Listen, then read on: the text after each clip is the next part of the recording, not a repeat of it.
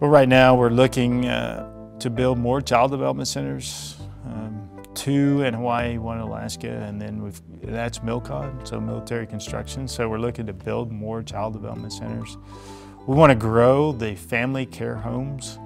And that's a really good, I believe it was 130 to 300 that's our goal, is to get up to 300 family care homes so that you can have child care on the installation in your house.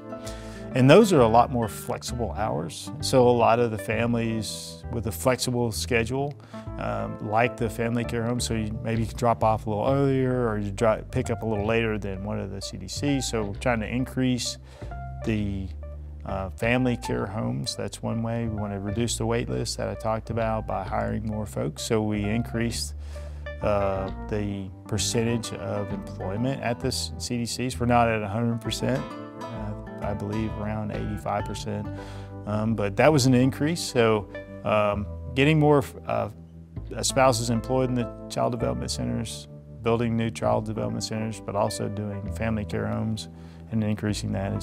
Those are the initiatives we're working on.